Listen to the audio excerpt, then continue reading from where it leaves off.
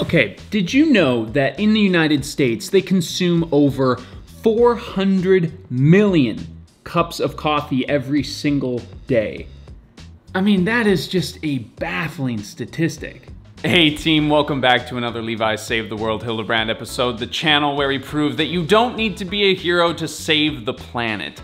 Today, Leah and I are going to be walking you through how we make coffee that's good for us and the planet. This video, I'm proud to say, is sponsored by Clean Canteen. We have obviously been using their mugs and cups since way before they were ever a sponsor on this channel, so a huge thanks to them. Clean Canteen is also a really great sponsor because what they represent for here on the channel. Yeah, as you know, if you've been around here for a little while, we are giving away 100% of the AdSense revenue generated on this channel. And the only reason that we're able to do that is because of sponsorships like this. So that means that every single view that these videos get, every like, every comment, every share, every subscriber on this channel is helping to contribute to help save the planet. So if you aren't already, make sure that you are subscribed, that you've liked this video, and maybe go down there and leave a little comment for the algorithm. Like more likes, more money? More likes, more money.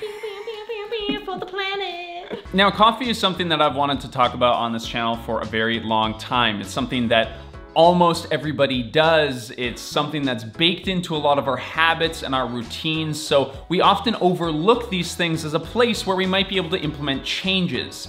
So hopefully this video is educational for you, or informative, or at least maybe entertaining, because Leah's in it. A lot of effort went into this, so thank you for being here. I put on makeup and earrings for this. I'm wearing a button-down shirt. This is not what we normally look like. Okay, let's get into it. Okay. So first, coffee is a routine that we do here at home. Not just because of COVID, but because that's a part of our routine, that's a part of our tradition.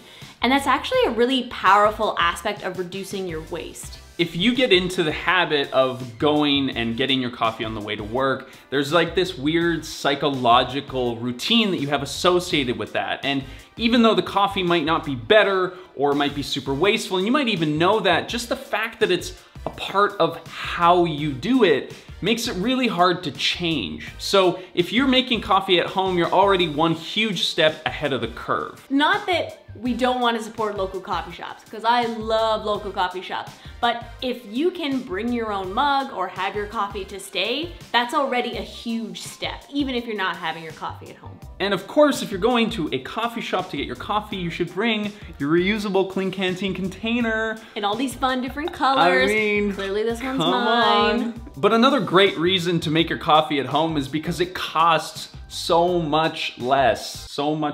Yes, so much less. No, I think that's right. It costs so much. You said it, and now it means nothing. So the average coffee at a coffee shop is anywhere between $2 and $4, depending on the complexity of the drink that you're ordering. How fancy it is. And I did some rough math, and we spend about 35 cents to 50 cents per cup of coffee using the system that we have right now and that we're about to show you.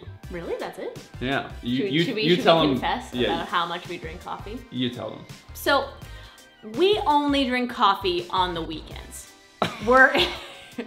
And also, we mainly drink decaf.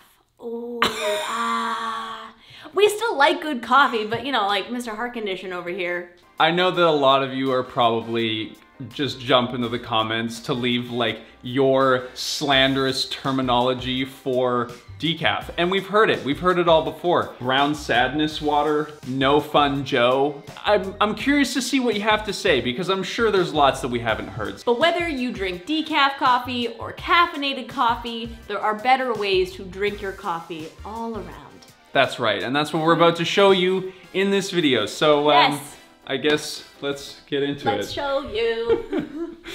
Oh my God. This is why I can't have coffee. That's decaf. So these are all of the components of our zero waste coffee routine.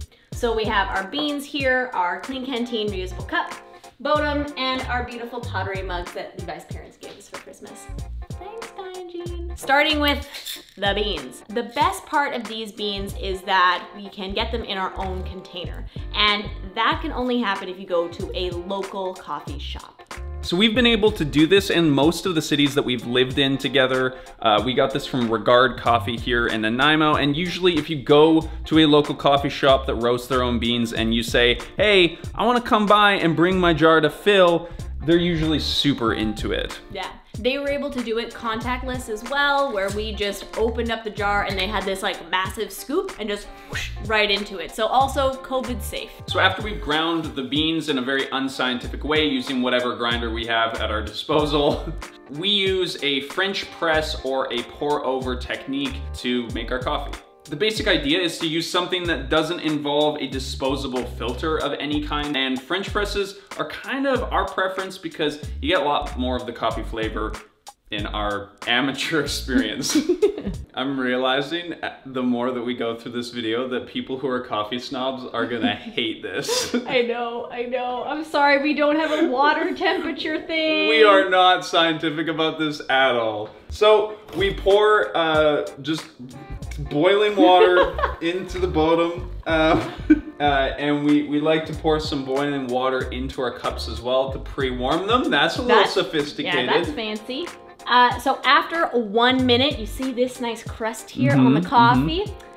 Our friend who is a barista showed me that you break the crust. Break it.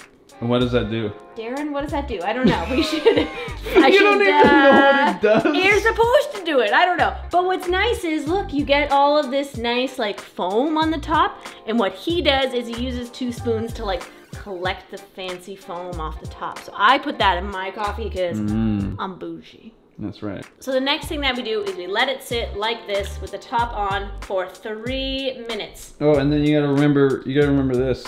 Oh yeah, we have a cozy.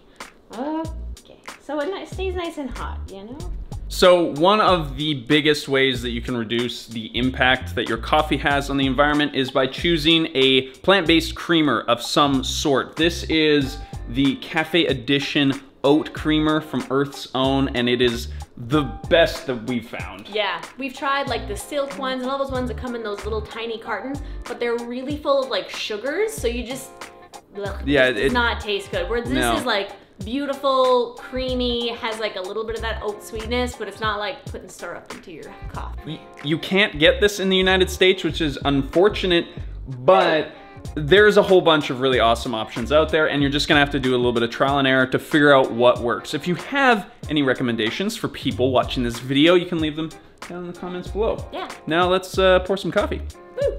So once we've poured our coffees, added the cream, we put any remnants from the French press into our clean canteen for safe keeping. This is the beauty of decaf before you knock it, is that you can have that sneaky cup and you don't have to feel bad about it. Then we put any leftover coffee grounds into the compost. Leah is obsessed with pottery, and one of the hardest parts about not being in our apartment has been the lack of our own cups. Our own pottery mugs. So Levi's parents noticed how much I was missing our stuff, and so beautiful pottery from Levi's hometown, like where he grew up. Same potter made both of these mugs. Yeah. Completely different styles.